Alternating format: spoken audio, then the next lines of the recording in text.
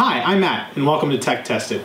A lot of people say Mantle is a dead API, but with Battlefront coming out soon and supporting Mantle, we wanted to see how many CPU cores that API can actually utilize.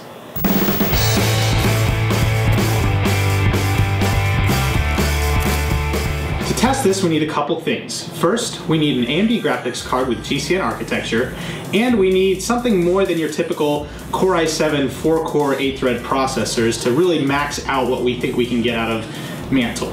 So what I have here is my home-built personal server with two Xeon X5550 processors sporting 4 cores and 8 threads apiece for a total of 16 threads. We have an 850 watt power supply and an SSD so we can run all this.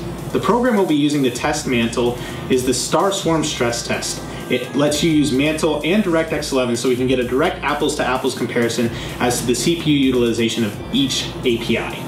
We're going to be using this monitor to run the stress test, and we're going to be using this monitor to watch and keep track of our CPU utilization through each benchmark. I'm choosing to use the Rts Stress Test because RTS games are typically extremely CPU intensive, so this will be a really good way of monitoring our CPU activity. We're going to start with DirectX 11 and then we're going to move on to Mantle.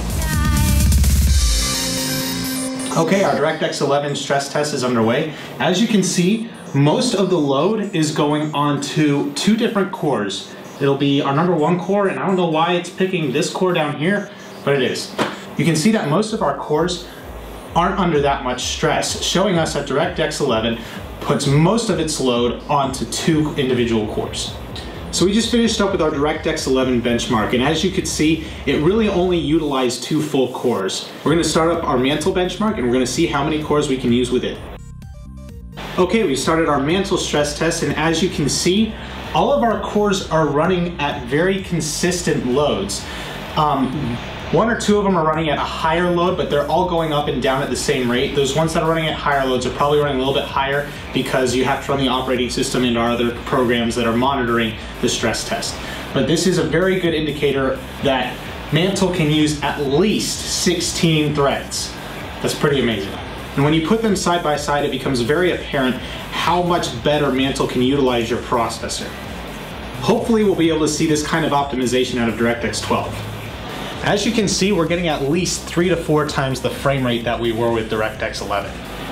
This isn't exactly what we were testing for, but to give you an idea of the CPU optimization that Mantle provides, our score went up almost 5 times from 6.5 frames per second to 32 frames per second.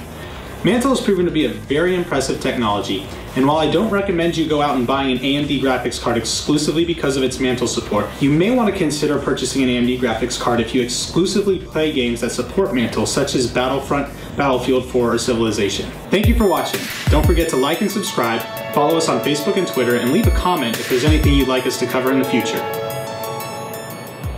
Thanks for watching. Okay. You can tell that the other cores are under a lot less stress, telling us that you can tell the other cores are under a lot less stress, telling us that DirectX